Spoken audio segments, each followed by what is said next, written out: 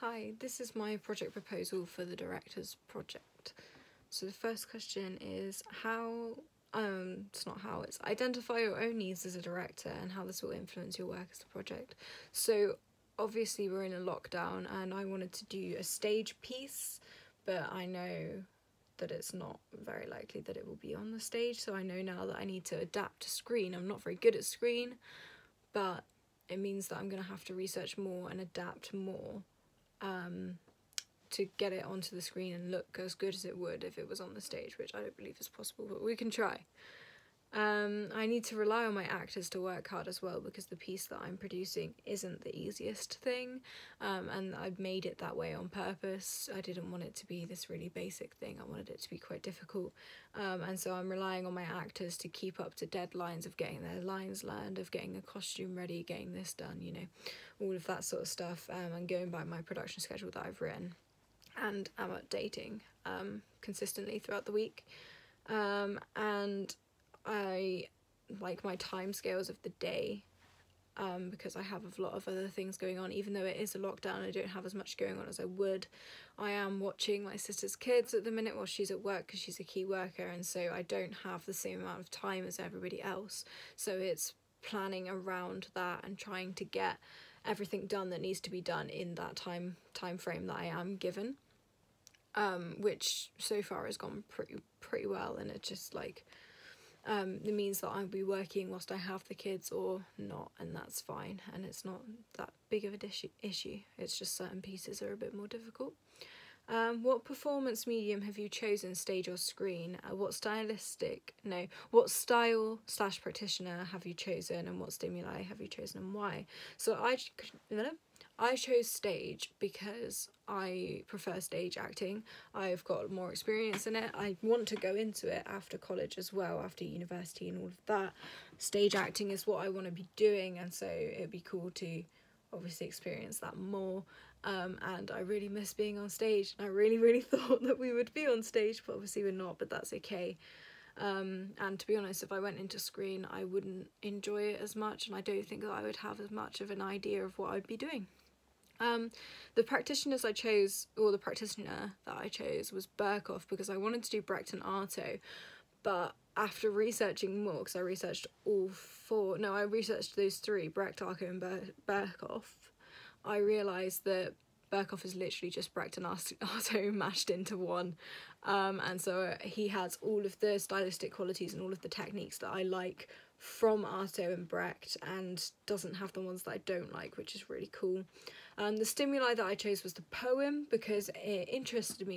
me, to be honest, as I read through it, and it gave me a very feminist vibe, and that's the sort of theme that I would like to look at. I definitely really enjoy making pieces that are educational, and can bring new light to different situations, and so I think that looking at feminism would be a really good theme for me, and the poem just accommodated that perfectly. What do you know about the stylistic qualities of said practitioner, and what initial ideas apply to this performance? So I love his expressionism. I love the amount of expressionism he uses, and the style that he uses, and so I really would like to put that into my piece, and I have. I've used a lot of exaggerated body language and facial expressions that he does. That's one of his like big techniques, and I think that's in relation to mime, but I've done it as like almost like a half mime by like the main character, Zofia, who's played by Lottie. She can't say anything that isn't already in the poem, so her lines are only what's the lines in the poem. So every other conversation that she has, every other interaction she has to be put through her body and her face for her to express how she's feeling, and it's to symbolise the repression of men and how we can only speak when we're told to speak and stuff like that, and a limited voice for a woman. He also uses Shakespearean language, and this is another thing which, to be honest, after I wrote everything out, and then after like the second week I was going over my research, like what more techniques do I want to use, and I saw this one and went, yeah, okay, that's actually really cool, because I love the Shakespearean language. I think it's beautiful personally. I know it's difficult, but it is beautiful, and I wanted to use it to symbolize like the men. It's only the men who are using that language. Lottie is using just the English that's in the poem, but the reason why only the men are using Shakespearean language is to symbolize their old-fashioned views on how a woman should be treated, and it's just more of like a knock on the head of how old-fashioned they are in their mindsets, and it comes out in the way that they talk, which is why I used that, and I translated everything from my English script over to my Shakespearean, which was difficult but worth it in the end, because it's just makes it that little bit more almost like intriguing to the audience. I think as they watch it, they can be like, oh, why has she done that, why are they talking like that, and try and figure that one out as well. So it's more of a brain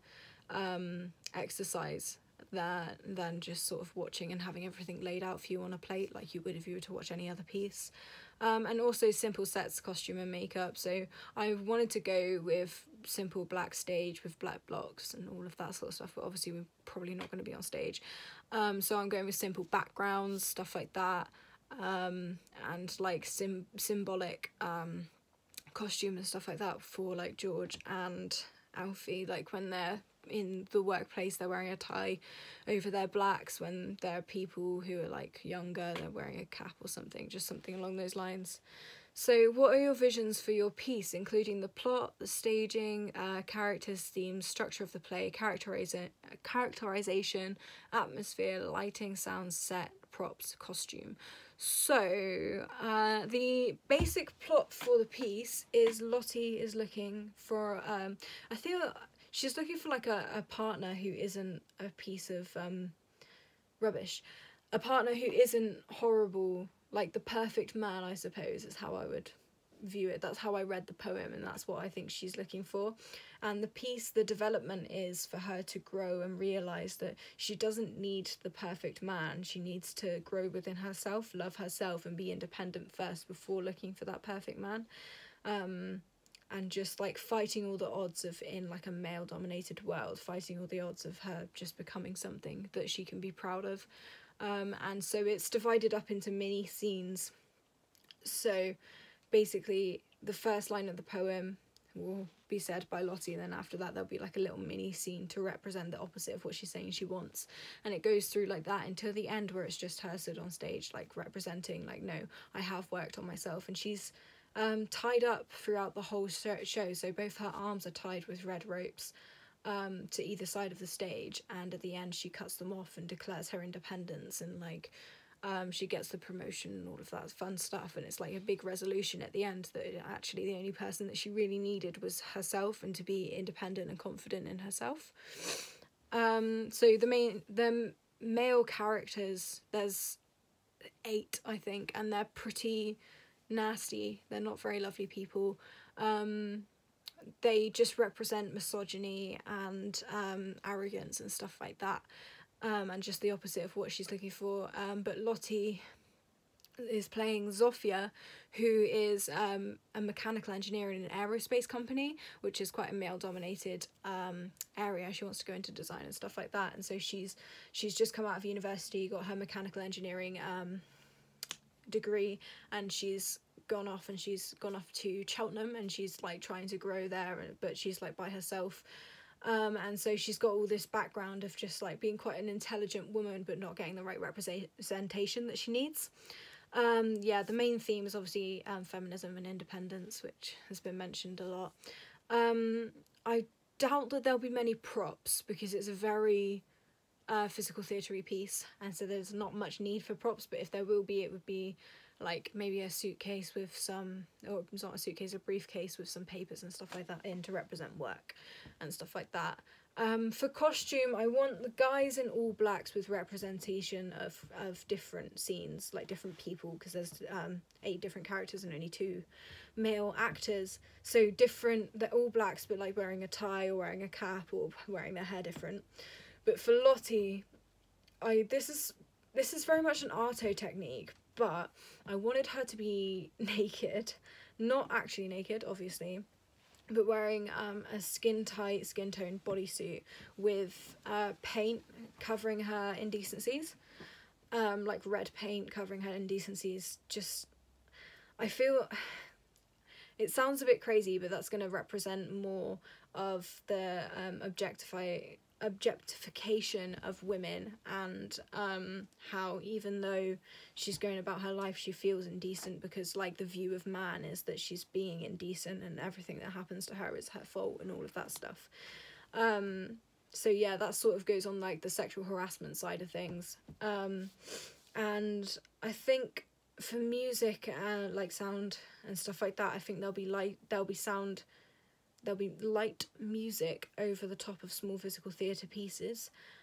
just to add to that, but I'm not 100% sure because I might make them silent and just make them a little bit more awkward and difficult to watch in a way for the audience. What research have you done to support you in creating your piece? What historical, social, cultural, political contexts of the piece? So I've researched into a lot of historical feminism, looking at Shakespearean era, so 1500s, and how that plays out, and what sort of rights a woman would have back then. And I've looked a lot into the pay, like difference in pay between a woman and a man in the aerospace, I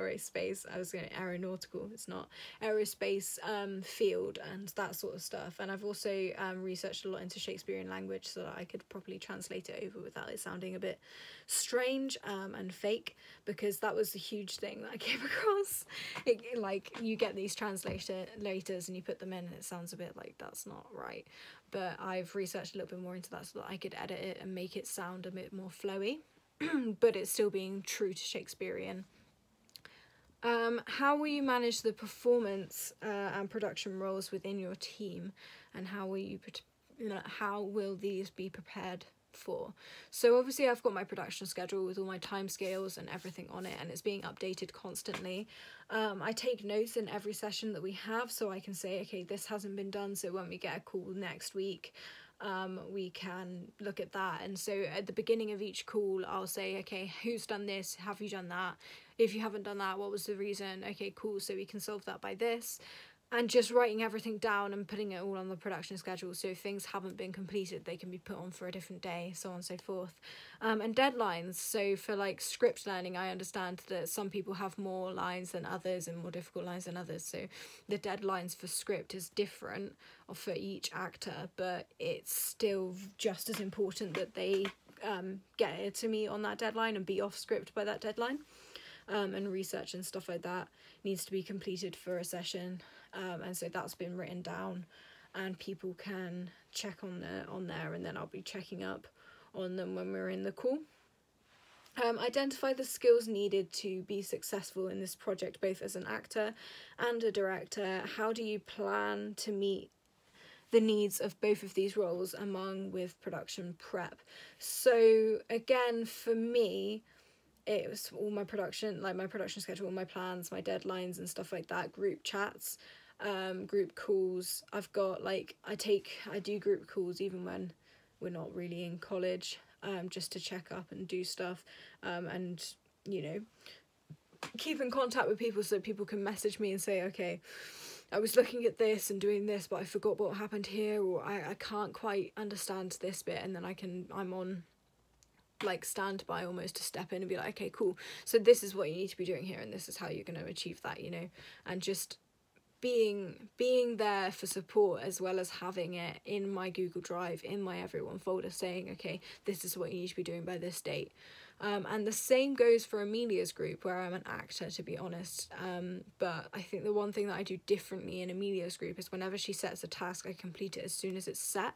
and that way I know then that it's out of the way, I've done it to the best of my ability, and then I can leave it and focus on my group again, because I feel like I'm more dedicated to my piece, obviously, because it's my piece, but I want to be dedicated to Amelia's as well, because I know it's important to her like mine is to me. And so just knowing that I can complete that and be like, okay, look, I've done that, now I'm going to go focus on this, but then I have dedicated time that I'm with her and dedicated time that I'm with my group, and so I can say, okay, I did this and this, is that okay? Because I know maybe I rushed it, or maybe it wasn't quite what you wanted just yet, you know. And so it's just keeping in contact and keeping an understanding between directors and actors and stuff like that.